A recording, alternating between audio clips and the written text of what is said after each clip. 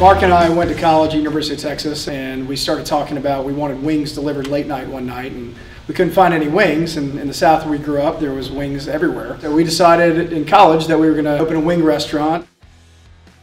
Mark and I worked on the idea until our junior year, senior year, and we decided this is what we're going to do and open a Pluckers. We tested on friends and family at our chili cook-off.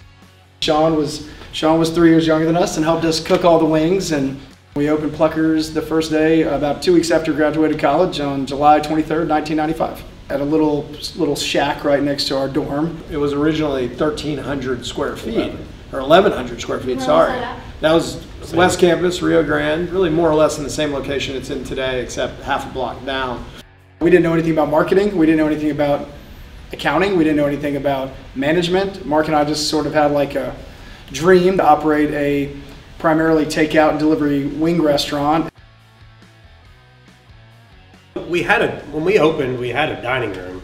It just was 13 or 15 seats. Both Dave and I were in the restaurant all hours of every day. There was many a night where Dave or I was the actual driver and cook, or waiter and cook. In any one given shift, the person cooking might also be the person delivering the food. Well, that makes the cooking hard when you're out on a delivery.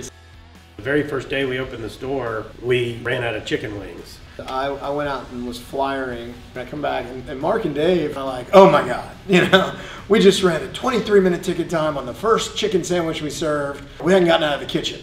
I don't think they got out of the kitchen for another 4 years. Mark, Sean, and I have gotten to know the staff so well, and that was the advantage of actually being in the restaurants every single day, be able to have them understand the vision that we had for Pluckers. We have 10 people on staff who've been with us at least 15 years, and they've never wanted to leave. We've always had a passionate guest following. You could feel the transition happening where people were excited to come to Pluckers, they wanted to hang out at Pluckers. Our passion, besides Pluckers, is sports. All three of us, having the TVs and watching sports and adding the bar, all became pretty simple additions. It was a lot of fun and obviously a lot of hard work. The three of us all share an unwillingness to quit, and each of us was going to prove to the other that they had what it takes. And it's like, I'm not quitting, are you quitting? We made sure that no matter what went into the business, no one was going to outwork us, no one was going to be friendlier to the guests, no one was going to be more apologetic to people when we made mistakes. Pluckers is an experience.